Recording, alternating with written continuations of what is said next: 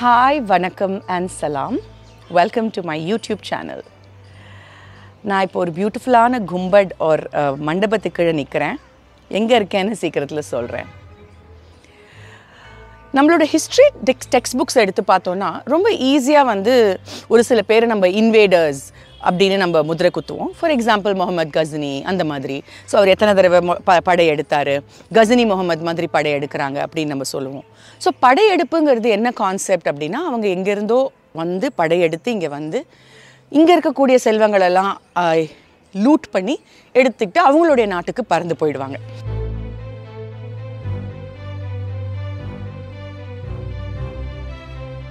அதுதான் வந்து ஒரு படையெடுப்புக்கான ஒரு டெஃபினிஷன். பட் 12-13ஆம் நூற்றாண்டுகளில் இங்கே வரக்கூடிய மற்ற சில படை வீரர்கள் இங்கே வந்த பிறகு இந்த இடங்களை கேப்சர் பண்ணி இங்கேயே அதுக்கப்புறம் வாழ்ந்து ஒரு சாம்ராஜ்யத்தை அமைச்சு அதுக்கு அவங்களே வந்து ஒரு ராஜாவாக இருந்து இங்கே இருக்கக்கூடிய மக்களோடு ஒன்றி பிணைஞ்சு வாழ்ந்து இங்கேயே மறைஞ்சு அடக்கமும் ஆகுறாங்க.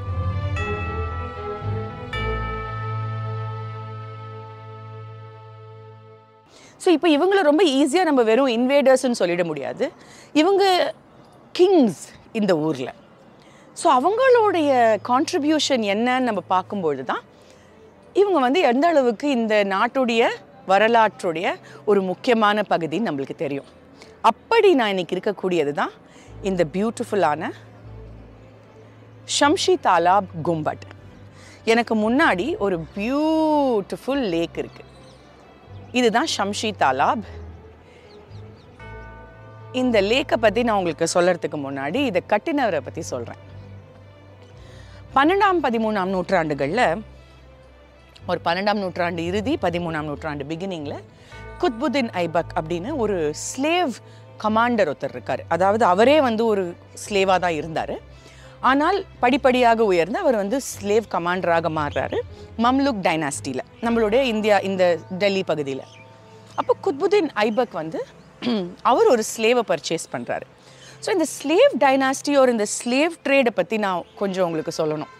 அமெரிக்கன் ஸ்லேவ் ட்ரேட் தான் நம்மளுக்கு தெரியும். எங்கே வந்து ஒருத்தரை வாங்கி அவங்களுடைய தலைமுறையாக அவங்களுடைய பசங்கள்லேருந்து பேர குழந்தைகள்லேருந்து எல்லாருமே அடிமைகளாக வாழக்கூடிய ஒரு அவலம் தான் நம்மளுக்கு தெரியும். ஆனால் இங்கே இந்த சைட் ஆஃப் த கண்ட்ரி ஒரு இந்த side of the காண்டினென்ட்டில் slave trade was slightly different. இது வந்து மிலிட்ரி ஸ்லேவரின்னு சொல்லுவாங்க. இதில் வந்து எப்படின்னா, நீங்கள் ஒருத்தரை பர்ச்சேஸ் பண்ணி அவரை தன்னுடைய குடும்பம் உற்றார் உறவினர்கிட்டேருந்து பிரித்து கூட்டிகிட்டு போய் அவங்களுக்கு நிறையா மிலிட்ரி ட்ரைனிங் கொடுப்பாங்க.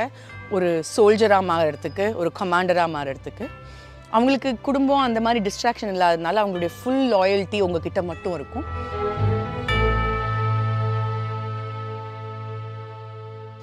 அண்ட் அந்த ஸ்லேவ் கமாண்டர் இறந்த பிறகு அந்த ஸ்லேவுக்கு விடுதலை கிடச்சிரும்.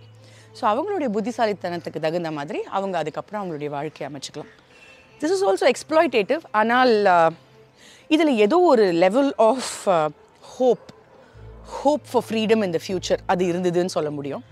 அப்படி இந்த Qutbuddin ஐபக்குடைய one of the slaves தான் ஷம்ஷுதீன் இல்துஷ்மிஷ். ஸோ இந்த இல்துஷ்மிஷ்ங்கிறவர் வந்து நம்ம வரலாற்றில் மறுபடியும் இந்த பேர்கள்லாம் கேள்விப்பட்டிருப்போம்.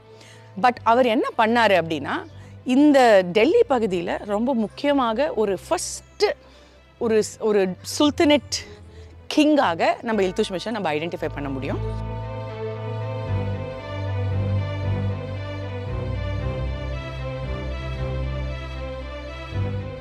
அவர் வந்து ரொம்ப பயஸாக இருந்தார், ரொம்ப காட் ஃபியரிங்காக இருந்தார். ரொம்ப நிறையா இங்கே சூஃபி செயின்ட்ஸ் எல்லாம் வந்திருக்காங்க. இன்ஃபேக்ட் பக்தியார் காக்கின்னு சொல்லக்கூடிய ஒரு மிகப்பெரிய ஒரு சூஃபி செயின்ட்டு இங்கேயே பக்கத்தில் அடக்கம் செஞ்சுருக்காங்க.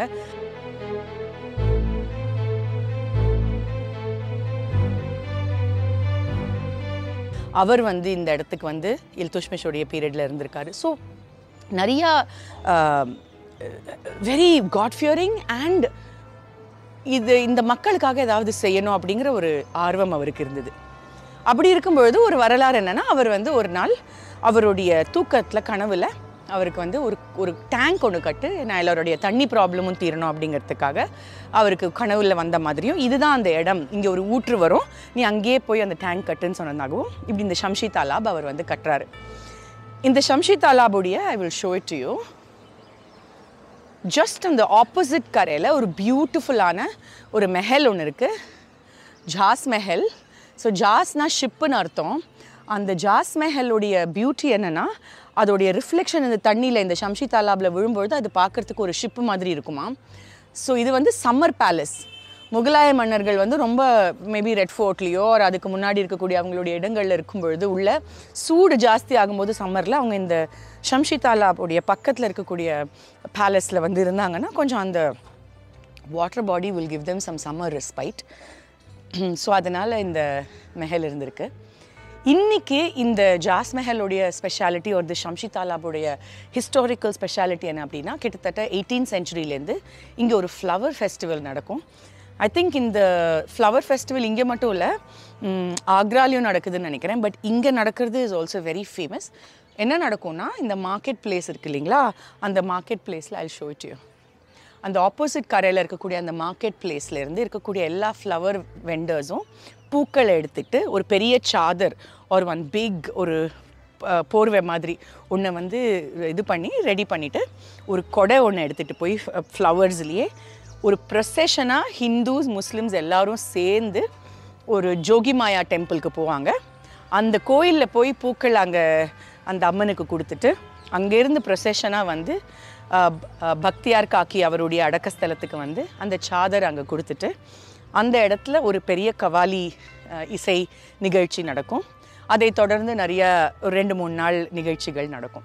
ஸோ இந்த மாதிரி ஒரு ஹிந்துஸ் அண்ட் முஸ்லிம்ஸ் எந்த விதமான டிஃப்ரென்ஸும் இல்லாமல், ஹிந்துஸ் முஸ்லிம்ஸ் மட்டும் இல்லை, இங்கே இருக்கக்கூடிய எல்லா மக்களும் சேர்ந்து செய்யக்கூடியது தான் அந்த flower festival. Very famous. I think தீபாவளிக்கு ஒரு 3-4 நாள் முன்னாடி நடக்கும்னு நினைக்கிறேன் எவ்ரி இயர். ஸோ உங்களுக்கு ஆப்பர்ச்சுனிட்டி இருந்தால் இந்த சைடு வந்து பாருங்கள். பட் இதுதான் மெஹரௌலியில் இருக்கக்கூடிய ஷம்ஷி தாலாப். இல்துஷ்மிஷை நம்ம வந்து ஒரு இன்வேடராகவோ சும்மா வந்துட்டு போன ஒரு ஆளாவோ அப்படி ஞாபகம் வச்சுக்க முடியாது. ஏன்னா காலங்காலமாக அவருடைய பெயர் சொல்கிறதுக்கும் இங்கே இருக்கக்கூடிய மெஹரௌலியில் 2023 இருக்கிற மக்கள் வரைக்கும் எல்லாருக்கும் ஒரு பியூட்டிஃபுல்லான ஒரு வாட்டர் ரிசோர்ஸாக இருக்கக்கூடியது இந்த Shamsi தாலாப்.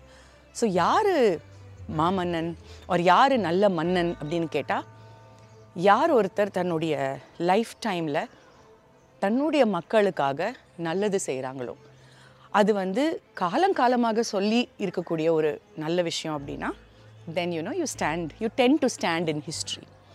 So I think that's what this talabs represents. So beautiful-ஆன இந்த கும்பட் கிட்ட இருந்து நான் உங்ககிட்ட இந்த கதையை சொல்கிறதுல ரொம்ப சந்தோஷப்படுறேன். All right, I hope you like this video. Do like, share and subscribe.